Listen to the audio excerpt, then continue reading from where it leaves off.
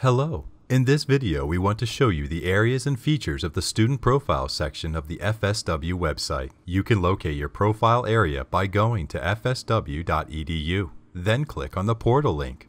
After logging in, you will want to click Student Profile.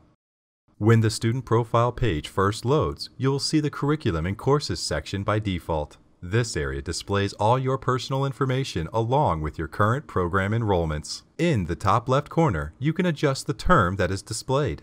This is great for looking up your history or to find specific enrollment information from a previous term. Please note that if there are multiple terms open for enrollment, you will need to ensure you are viewing the appropriate term's information. The default is for the future-most term, so make sure you are looking at the correct term if the information doesn't appear to be accurate.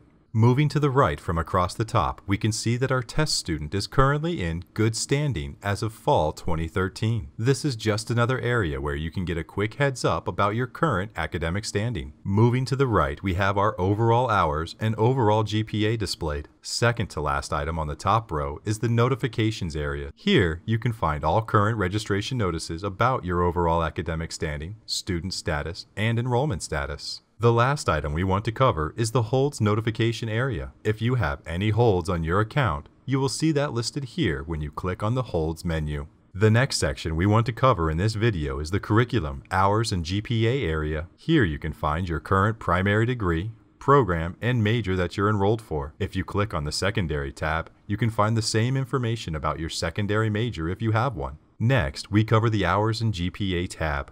This will provide you with your total GPA separated by institution and overall GPA types. Located at the bottom of your biographical information display, you can find your current advisors. If you would like to email or contact your advisor, click their name to open up their contact information. You can also see all earned FSW degrees here, along with your graduation date.